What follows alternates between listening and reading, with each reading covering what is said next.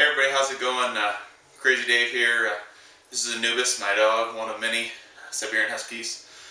Today we're going to talk about some common Android rooting problems. I consistently get post after post on these little forums underneath my videos about questions and this and that and the other regarding rooting, and generally it's duplicate questions. People run into the same issues. So I've been kind of collecting them up and wanted to talk about them here to hopefully make it a little easier of a process. First off, rooting may brick your phone, so heads up on that. Make it unusable ever again. Complete everything at your own risk. You may void your warranties, that kind of thing. The first topic I want to cover is Odin. Odin basically allows a person to flash any software to their phone that they need from their computer to the phone itself. The software of Odin is pretty custom. It runs on Windows. You have to have another version called Himdale for running on Mac, and that's a whole nother story. We're going to focus on Windows today because that's the most common. I use an Apple to do the same thing, but I run Windows on it for that purpose. From there,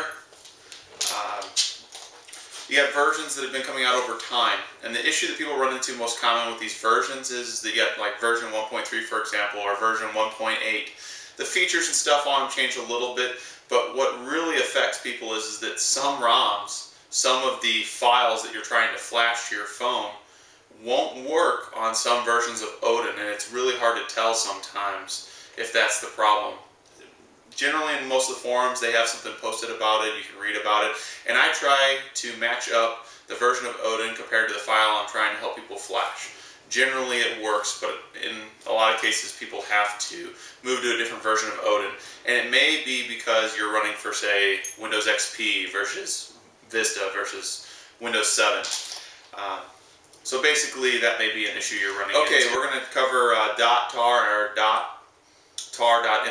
files. Basically, the .tar file with the extension .md5 is the same file as the .tar file, except for the .md5 extension tells it when it goes into Odin to scan for compatibility when you initiate the install process. It doesn't change anything else. An issue related to these is that people will download them. They'll download these files and they'll come corrupted. It just happens. It's a slow download because developers out there are kind enough to host these on their servers for free or through sites like Mega Upload and host them for free. If you pay to be a member of those sites, you'll get the files much faster because they are small files, and generally most people's connections can download them almost instantaneously or within a few minutes. However, these will drag out for 4 and 5 hours sometimes, again because they're free and they're trying to spread out the bandwidth and stuff of that nature because they're not making any money off of that. Another is the battery. The battery on the Droid Charge generally needs to be reinserted into the back of the phone right before you hit start on Odin.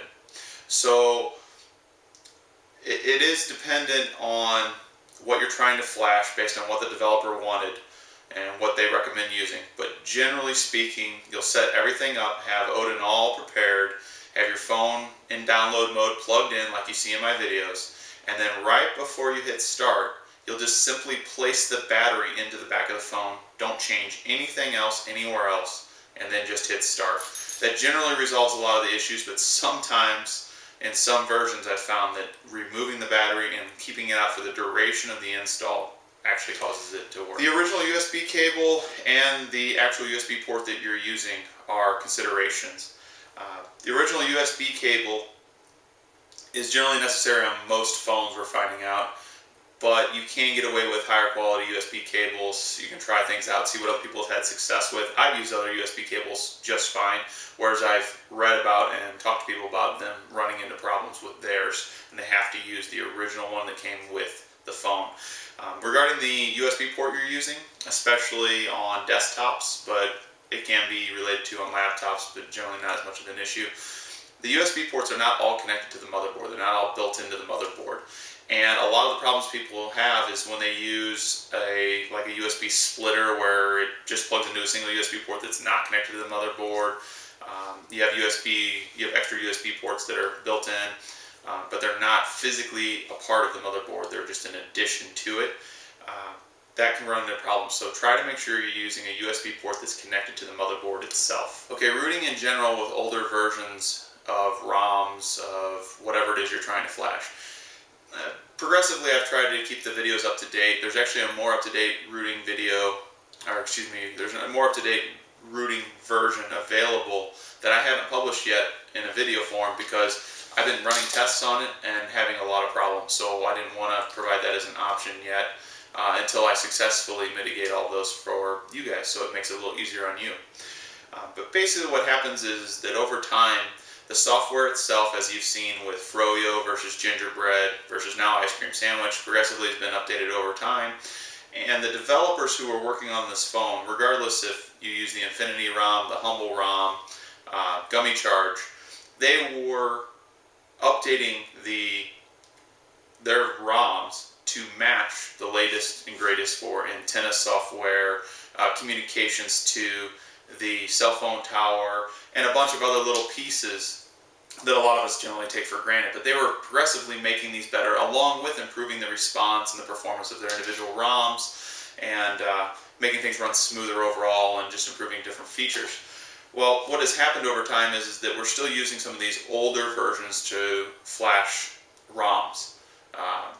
For example, my most popular video, it in and of itself is a very dated rooting process, but because it's so popular, it continually pops up at the top. I don't want to remove it because it's still good and it still works, but the state that it leaves your phone in is very dated.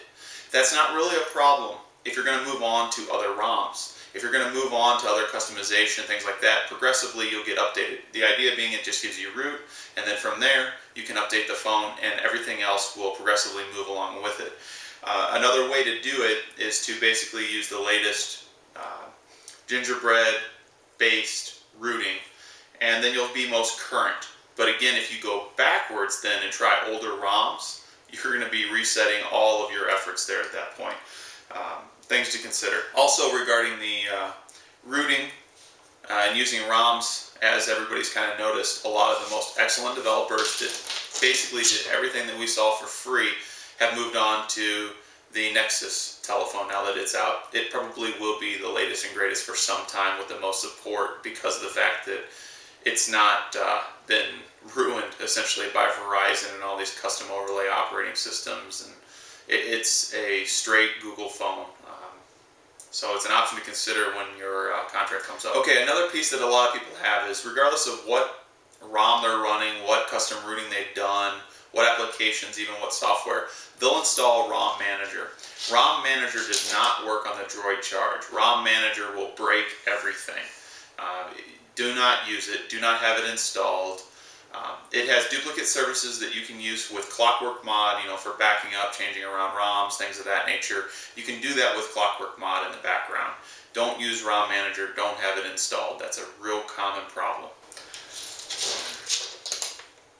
Okay, the next piece is that I've gotten a lot of questions where people ask, hey, I just did all this and my phone looks exactly the same. Well, if you're flashing the stock Gingerbread version, it's going to look the same as your phone did just a few minutes earlier. So basically what you're going to do from there is you're going to download Super User if it's not already installed on there. That'll give the phone access to all those file systems that you need to run root-based apps. And then when you run a root-only app, like Titanium Backup, you need to click on Super User as it asks and say, yes, you have permission to run this. That'll basically clean up any problems that you had related to not being able to run a root app, even though you believe your phone is rooted. Includes wireless tether, whatever else you may choose to run. And sometimes you need BusyBox. You can go ahead and do a little research on that. If it's not already built into your phone, sometimes it asks for that. Okay, another thing that I get asked a lot is what does deep loaded mean? If you're flashing a ROM that has been deep loaded, basically all of the crapware from Verizon that's forced onto your phone that can't be removed is removed. Basically, if you flash this ROM, it'll be missing all of those pieces and potentially not able to have those pieces added back in unless you go to a different ROM. It depends on how the developer did it. But basically, all that annoying crap from Verizon is gone. Okay, another question I get all the time is my phone is showing a little computer and a exclamation point, and there's nothing there, and when I turn it on, that's all I get. It's a real common thing, and basically, it's not anything to worry about. People freak out. They say my phone is bricked. Bricked means that your phone is dead forever, not usable again. That is not the case when you're at this state. In fact, all you've done is erased everything that was on your phone, not on the SD card, but on the phone itself, and left it blank. So it's just like having a computer without an operating system. It's in a brand new state. It's ready to accept whatever operating system you want to give it. What happened was you flashed via Odin your new operating system. As you flashed it, it successfully listened to its instructions, erased your phone, and set it up to install the new operating system. The problem you ran into is that the new operating system was either corrupted because it came in a bad download, the version of Odin you're running isn't working with it, some of those other past things that we discussed might be affecting it. It successfully erased your phone and can't load the new operating system. So you just have a brand new phone waiting for an operating system. What you should do at that point is go through all those troubleshooting pieces we just talked about until you find the error, and then you'll be good to go. It's a touchy little thing, and trial and error is your best way to fix things. That's what I do with people on the message board or in private messaging. I just sit here and give them suggestions until one of those things takes. It's one of those little things, and it's hard for me to do when I'm not actually seeing it. Anyways, thanks again. Let me know what you think. Please feel free to subscribe. That helps motivate me to keep making more videos. I'm going to start doing some of my favorite app reviews as well, so that maybe you can find a couple things that you might like that you're maybe missing right now. Thanks a lot. Bye-bye.